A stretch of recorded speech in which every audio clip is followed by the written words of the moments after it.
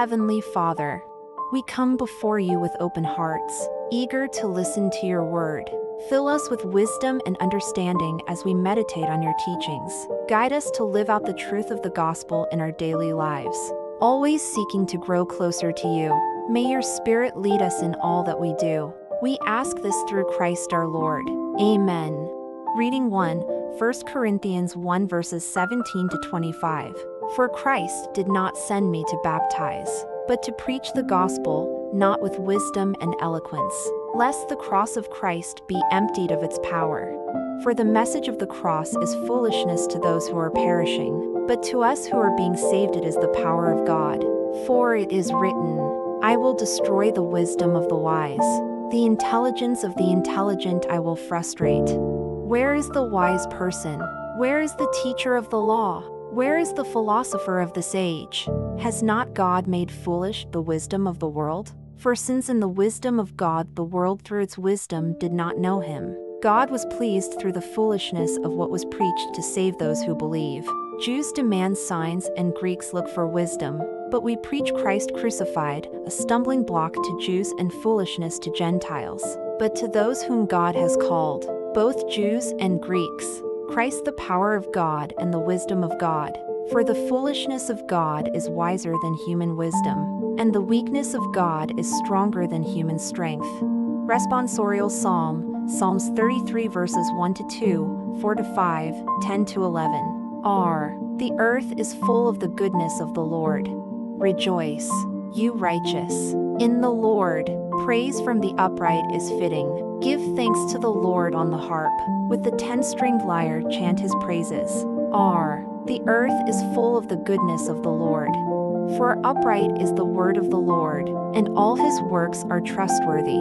He loves justice and right. Of the kindness of the Lord the earth is full. The earth is full of the goodness of the Lord. The Lord brings to naught the plans of nations. He foils the designs of peoples. But the plan of the Lord stands forever, the design of his heart, through all generations. The earth is full of the goodness of the Lord. Gospel, Matthew 25 verses 1 to 13.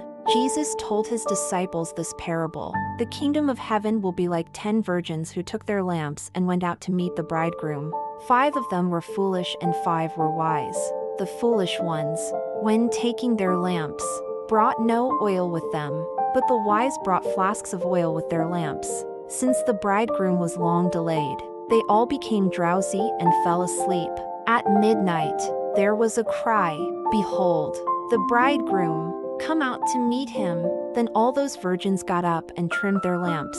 The foolish ones said to the wise, give us some of your oil, for our lamps are going out. But the wise ones replied, no, for there may not be enough for us and you. Go instead to the merchants and buy some for yourselves. While they went off to buy it, the bridegroom came, and those who were ready went into the wedding feast with him. Then the door was locked.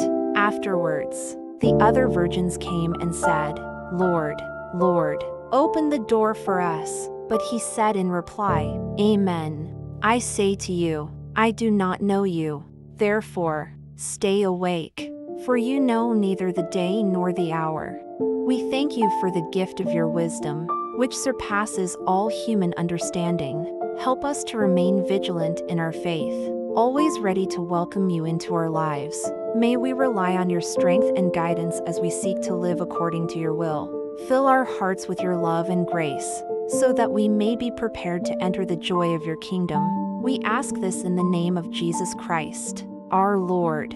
Amen.